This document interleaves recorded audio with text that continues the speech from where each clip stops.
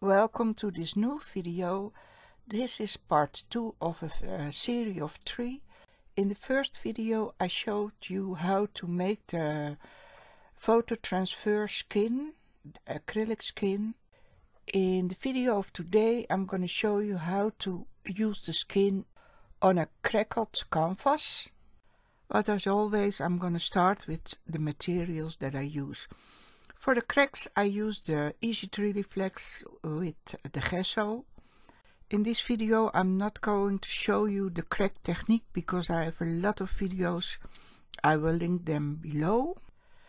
For the texture I use some Maja's Memories Vintage powder together with the Gesso. It is a white, soft feeling powder, easy to use. For bringing on the texture I use a sponge from nature. You can use your fingers also, but this is more easy. And for coloring I'm gonna use my favorite Nuvo sparkle spray and from Powertex the pigment powders and some gold wax. And I have some black bistre to fill on some cracks on the image. For decoration I have a mould and some air dry clay. I put my apron on and we begin with the painting.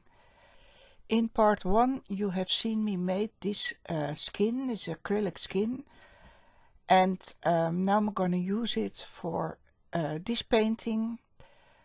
I have made some cracks. I have a lot of videos where I show you how I make my crackle paste, so I will link them below this video.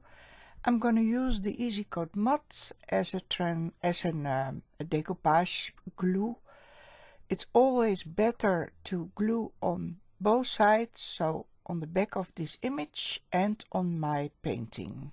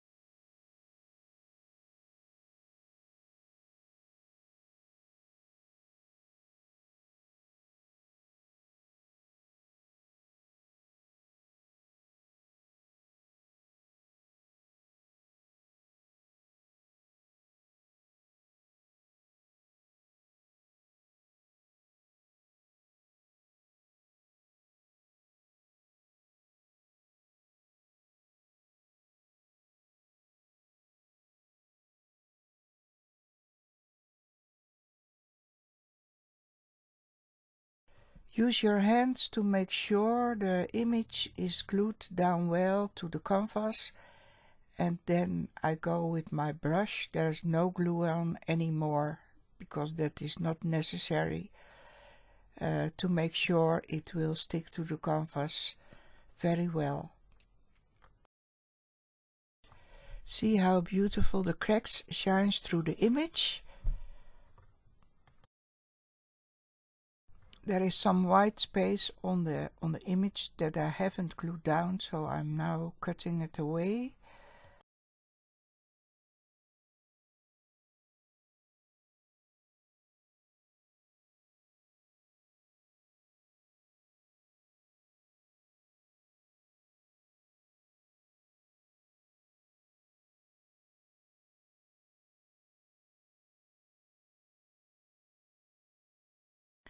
Make sure the edges of your image also have glued well to your canvas.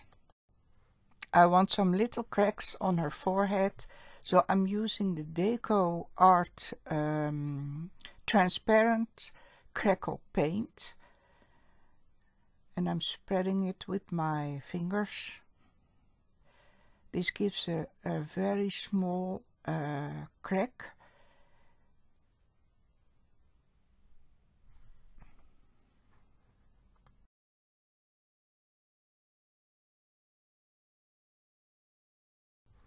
With the gesso, I'm going to soften the edges of the image. I'm going to make sure the image will be one with my background.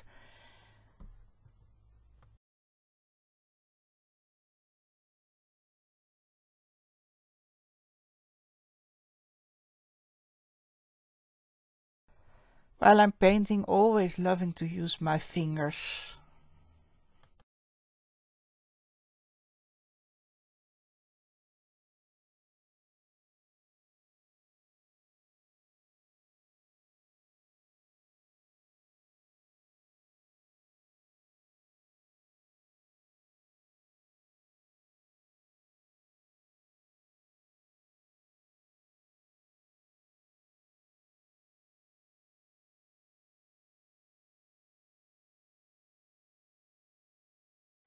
Later I'm gonna give this background some extra texture with the vintage powder from Maja's Memories.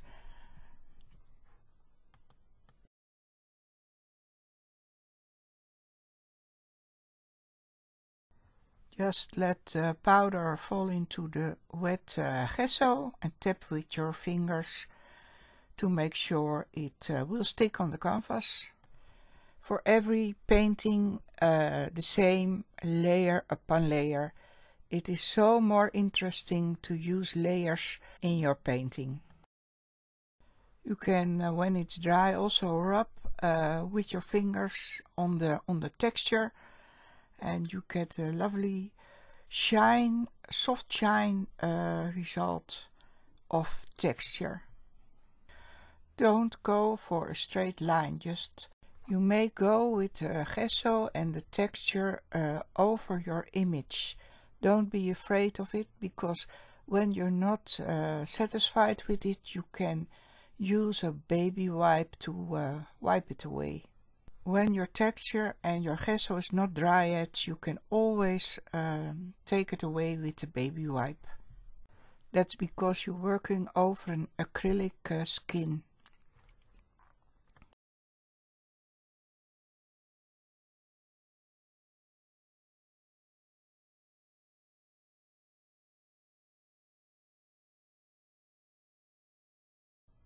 I want something more with the face, so I'm going to use some molds. This is a cake mold using to bake cakes. And well, I love the leaves, always easy to use. And here I have just some cheap clay and filling the leaves with the clay.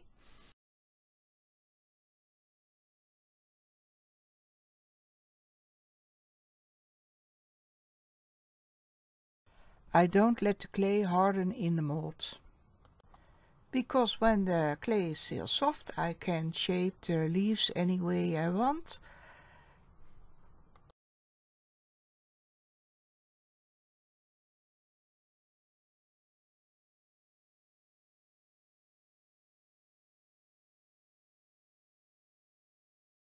The next day I have a beautiful little crack on the forehead. And my leaves also are ready to use. I've shaped them in the form I want, and I've painted already some. But first an extra layer on my texture with the vintage powder and the gesso, and this time I'm going to use the natural sponge. Push the powder into the gesso.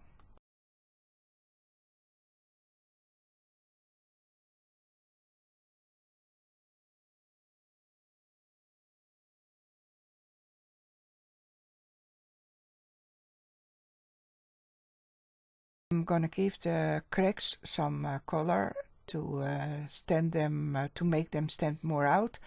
I start with the Colortrix Ivory Black, but that turns out too blue for me for this painting.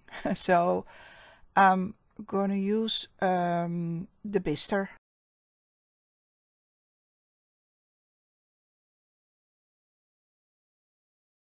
Here you see me spray the bistre on. That's the bistre black from Powertex.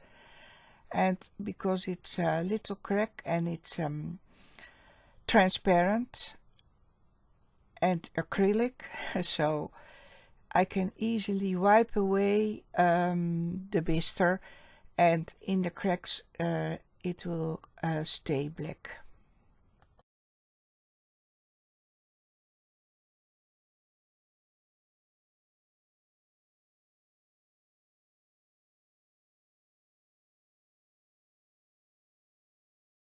Some of the leaves I paint black and then use the green colors, and some of the leaves I bring on the green colors right away. So I get some color value on the leaves, some darker value and some lighter value. I use some Colortrix and some Powereffect from Powertex, the pigment powders, and of course the Nuvo sparkle spray. They work very well together. They give a beautiful result in your color. If you like this video and learn something maybe, will you please subscribe to my channel and leave me a comment? That will make me grow my YouTube channel, so I really appreciate if you will do this for me. Thank you very much.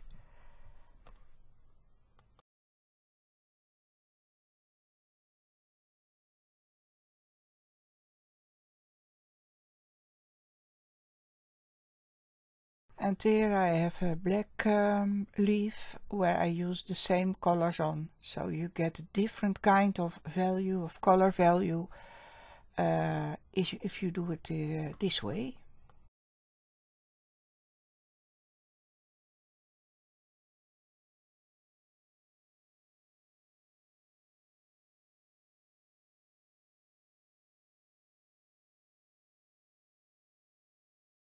I've made a composition of the leaves and I'm gonna stick them, glue them together, and therefore I use the structure paste ice effect from Viva Decor, and I've noticed that this is a very good to use as a glue.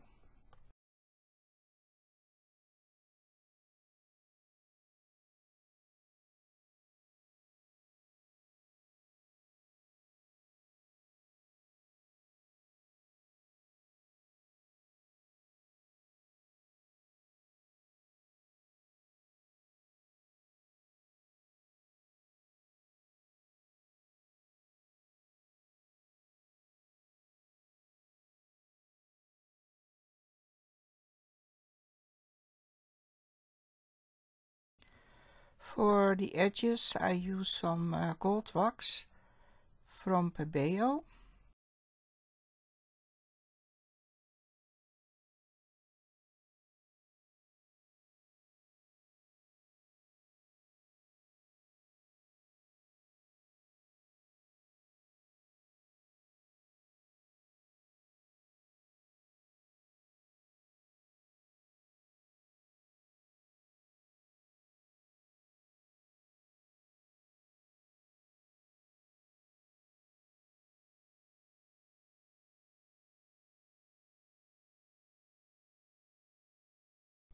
I use this also for filling the cracks in combination with the black bistre.